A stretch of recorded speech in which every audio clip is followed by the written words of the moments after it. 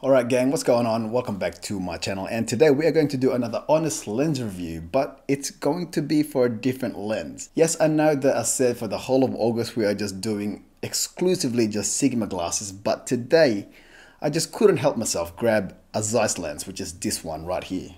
135 f2 Apostol Sonnar TZE lens for the EF mount. That was a mouthful. Let's begin.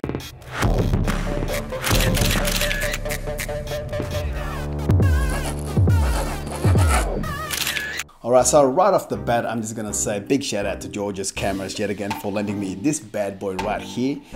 And yeah, let's get on with the review. So let's talk about the pricing of this bad boy. So at the moment, this lens will not be on their website because I have it here in the studio.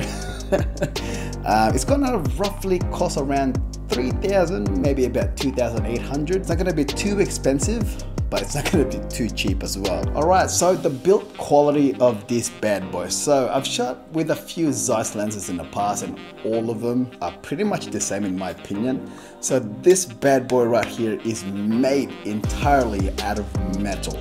I'm talking from top to bottom, inside and outside. The only thing that's rubber are the caps that comes with it and that ring where you mount it to the camera, but everything else, especially the ring for your focusing and stuff, are made out of metal. So this lens is built to last and it's 100% weather sealed. Alright, so let's talk about the lens features. Okay, so this lens right here is 100% manual focusing beast. So there's no buttons whatsoever. So the only thing that you have is this metallic ring that plays with your aperture and your focusing distance. And the good thing, or in my opinion, the great thing about this lens is, I don't know if you guys can see if it's too dark, but right now it's about 4 inches tall. But if you focus all the way to its minimum focusing distance of 0.8 meters, and you're gonna go to the aperture of f2, as you can see right here, the lens has now changed from 4 inches to 6 inches. So massive difference. That's the only thing that this lens does, is when you play with the aperture ring or the focusing ring, the lens changes its size. And yeah, that's the only thing that this lens has, which is kind of cool. Let's talk about the filter thread as well. So this lens right here has a 77mm filter thread. The UV filters or the ND filters or the polarizers are not too expensive, so you can, you know, buy them for this lens. But in my honest opinion, if you're using this bad boy right here, you would not want to put a cheaper glass on top of this expensive glass, because the lens itself has some like apochromatic coating that, you know, keeps the chromatic aberrations like minimum.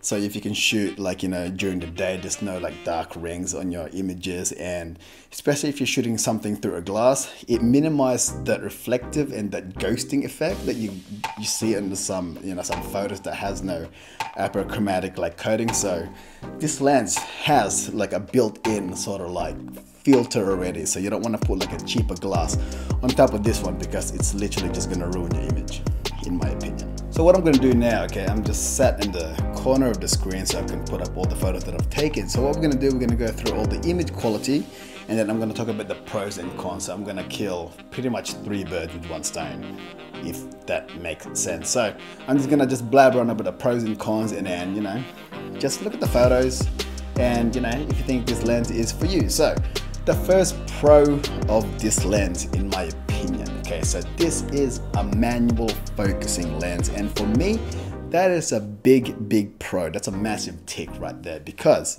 most lenses and most like guys that shoots nowadays that picks up a camera in the last maybe 5 years are used to shooting with autofocus, and for me, that just makes you a lazier photographer, and it just takes the fun out of it.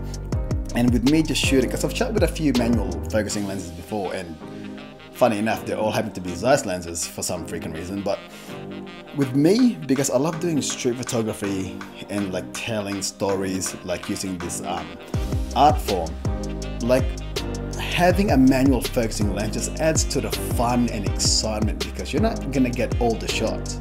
It's gonna make you think outside the box. It's gonna make you pretty much think of where that subject's going to be, so you can do your composition and then just wait for that subject to pop into that scenery, and so you can snap it. And you know, just for me, that, yeah, as I said, it just takes, you know, your creativity to another level. It can make you like a faster photographer, especially if, you know, with a manual focusing lens, because the world is, you know, moving the whole time.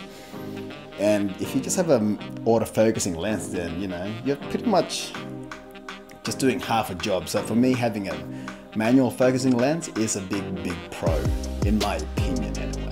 And another pro as well, that this lens is sharp. It is one of the sharpest freaking lenses I have ever used. Just the image quality, the contrast, the color, you know, some of these shots are edited just a little bit, but yeah, like for a manual focusing lens and for an aperture of f2, like it's fast, and like the image quality, in my opinion, is one of the sharpest lenses I've ever used. And this lens is great for, you know, low light capability, in my opinion. You know, if you're doing a lot of, like, I'd say astrophotography, I'd use this lens as well. And like if you're doing a lot of like nighttime shoots. So yeah, those are the pros that I can think of that I've experienced using this lens. Okay, all right, going into the cons now. So the cons: it's a 135mm manual focusing lens. There's a lot of autofocusing lenses out there that's 135 to 105, and I can see why people don't like to use a manual focusing lens. Some of the shots that I've taken, obviously there's some like back focusing issues or like missed shots because it is a manual focusing lens, and as I said before, the world will move all the time. And yeah, it gets, you know, a bit frustrating if you see like a great composition and there's a chance that you'll miss the shot because it is manual focusing. It's gonna slow down your workflow, especially if you're doing a lot of like street photography. I would not recommend this lens on a street sense. You know, I would use it for portraitures, but obviously, unfortunately, it is the middle of lockdown and the freaking coronavirus still here.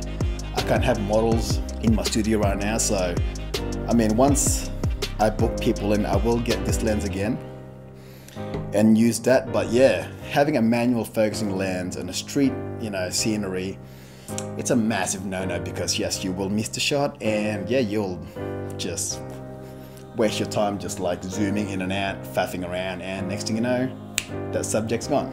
And another one as well, I said this as a pro, but yes, in a portrait scene, I can see why people would hate this lens. It is way too sharp.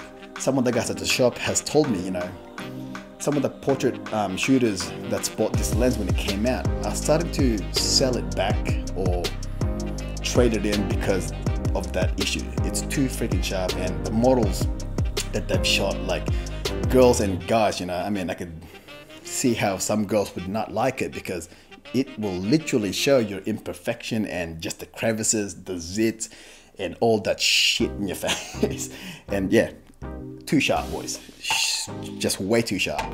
And another one as well, as a con, in my opinion, it's heavy.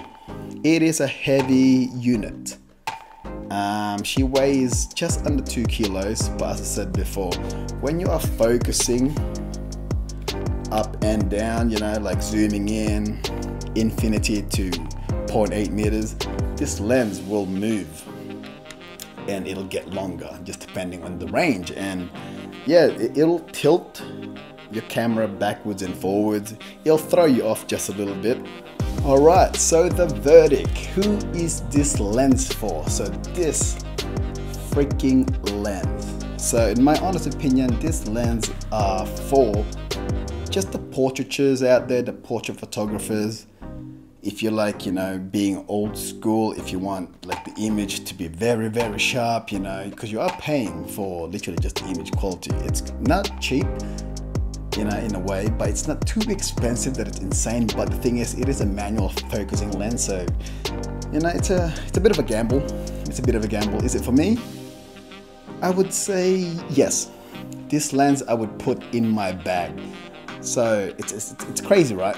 Because I am known for being a portrait photographer, and when I upgrade to the R5, there's two lenses that I'm tossing up: the RF 100mm macro or this 135 focusing lens. I don't know which one to get, but I know that once I get the R5, I'll have to literally pick which one. So that would be another video. But yeah, the verdict of this video and who is this lens for the portrait photographers, for the landscape artists and cityscape shooters out there. It's sharp, it's built great, it feels great, and it's a manual focusing lens, which I really approve. So let me know what you think down below, if this lens is for you, if you think it's too expensive for, you know, the lack of mechanics that it has.